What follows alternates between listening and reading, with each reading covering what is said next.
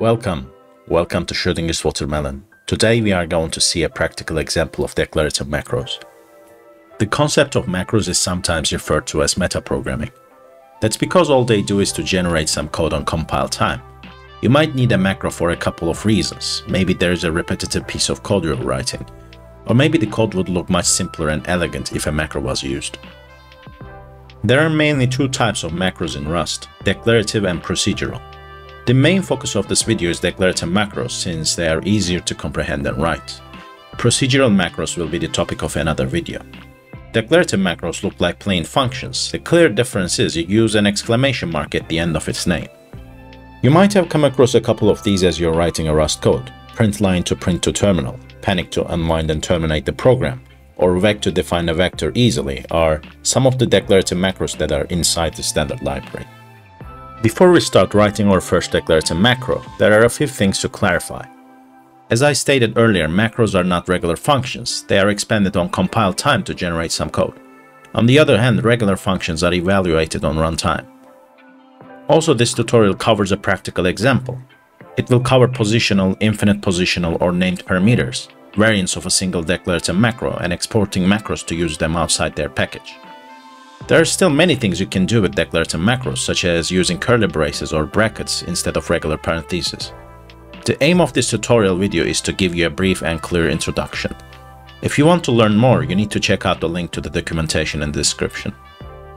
In this example project, we will write some macros to generate strings of markdown in compile time. We will not cover all of the markdown features. Instead of that, we will cover the features to the extent that helps us learn some useful concepts about declarative macros. We will cover headers, code blocks with and without the language specified, and the unordered list. We're going to create a brand new binary Rust project and open it up in VS Code.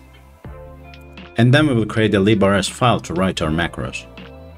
Before writing macros, we will write our first test to define how we will use our macro.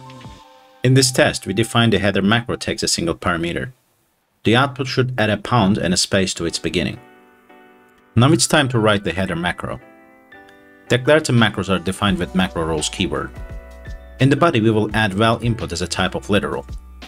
And since we want to return a value from this macro, we need to use double curly braces. In the body, we will concatenate pound and space and the val parameter. When we run the test, we can see header macro works as expected. Now you might ask what literal type means for macro parameters. Parameter types in macros are token types, whereas types in regular Rust are data types. Literal type here means this macro accepts a literal. This might be a string literal, integers, booleans, floating point numbers, and any other primitive data type Rust has. But you cannot pass variables, for instance, since variables are not literal. There are many token types for declarative macro parameters. I will show you only the most frequently used ones.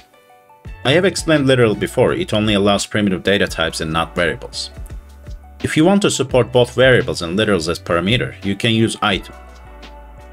If you want to restrict it to only variables, then you can use ident. Rust Analyzer plugin in VS Code has a very nice feature to desugar the macros. When you choose the inline macro, it will desugar the macro to what's been generated. Hello macro with hello as its input will generate this code. Var parameter has been replaced with hello input. The test for code block macro is quite similar to header test. The difference is naturally on the expected output. Code block macro will have a code parameter as literal type. Here we will again concatenate 3 backticks and a new line. Then we will use the code parameter. And finally we will concatenate a new line and final 3 backticks. As you may observe, code block test runs just fine. Code blocks in Markdown might accept the language as well. If Markdown is rendered with HTML, this helps to highlight the code.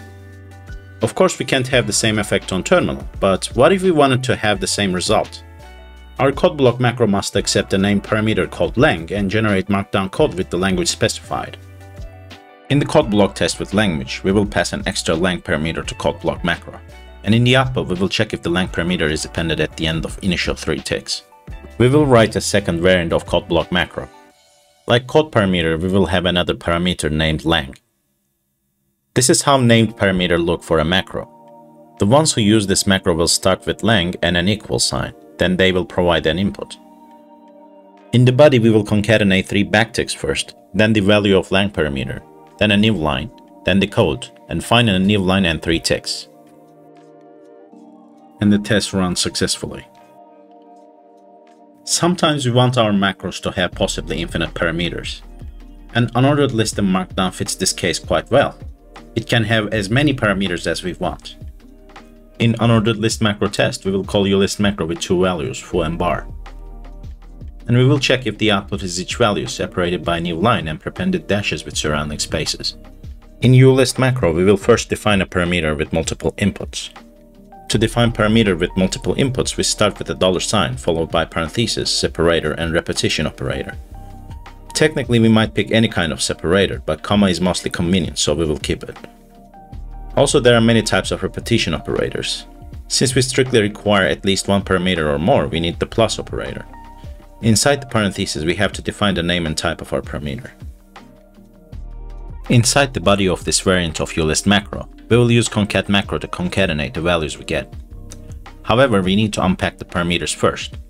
Inside concat macro, we will iterate over each given parameter by using $sign, parentheses, and plus. Inside parentheses, we will prepend each val parameter with a dash surrounded by spaces. Then we will use the val itself. And we will finalize it with a new line. We also need to use trim end method of string slice because it will have an extra new line at the very end. And test for uList macro performs as anticipated. Let's use our new macros in main method. We'll create an array for each invocation. When we use header macro, we will realize that we can't really import it here. That is because main.rs file is technically not included in the package. If we want our macros public to the outside of crate, we need to export them first. We can export the macro by using macro export header on each of our macro. After exporting our macros, we can finally import them in the main.rs file. We will use each macro with some sample values, and then we will join them together to a string separated with double new lines. At the end, we will print out the content variable.